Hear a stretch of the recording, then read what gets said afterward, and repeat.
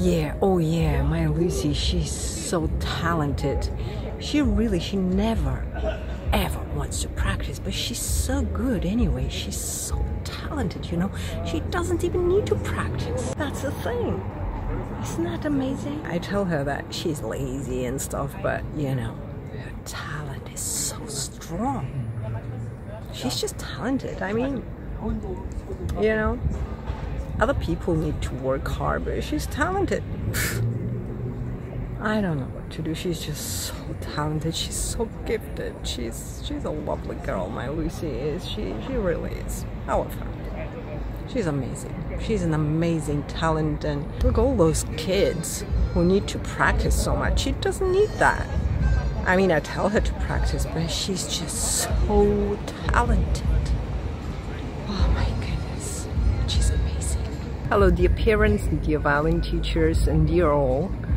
Have you been in a situation where you thought that somebody's talented, or even you thought about yourself that you're talented, and because you or someone else is talented, you think they don't need to put as much work in as anybody else? Today I'm here to bust that myth. Talent doesn't exist. And this comes from someone who grew up as a prodigy. I was the little prodigy who everybody thought was amazing talent. I apparently didn't need to put as much work into anything I do, which is not true at all. Those labels, even if it's positive labels, they hurt your children and they hurt you.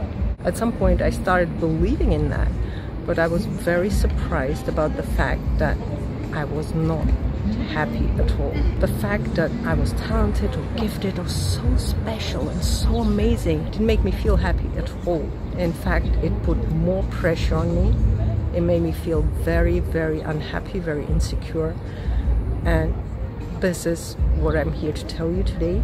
Don't ever try to label your children, whether it's a positive or negative label, both hurt.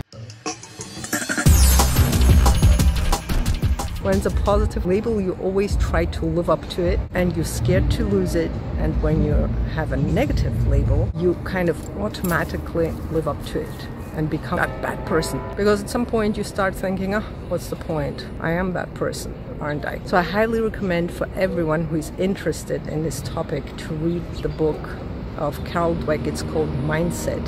It's about two different kinds of mindsets. One is the fixed mindset and the other one is the growth mindset. And people with a fixed mindset believe that they have a certain amount of ability which they can never improve. And people with a growth mindset think that anything is possible. People with a growth mindset are the happier people. Those are the high achievers who never ever wanted to be really high achievers. They just achieve because it's fun, they enjoy the process. And people with a fixed mindset always want to achieve something and get extremely frustrated when they fail, because they look at failure as death sentence. You know, it's something that tells you everything about that person. Okay, he failed, he's a failure. But failing doesn't mean that you're a failure, it just means that you're learning. It's very important for our dear children not to label them. For example, if you're really happy with the way your child is playing the violin, the best thing to say would be, great work, well done, see how your hard work pays off, instead of saying you're talented. You know, because saying that you're talented is something fixed, something that you don't have influence on. You can't influence it, whether you're talented or not, but you can influence your results by putting more hard work in. So this is the message of the day. Remember to comment down below. Let me know what mindset you grew up with. I recently noticed that I grew up with a fixed mindset, which very, very often hurt me in the process of my whole life. I also noticed that lots of parents do that. All of us do that.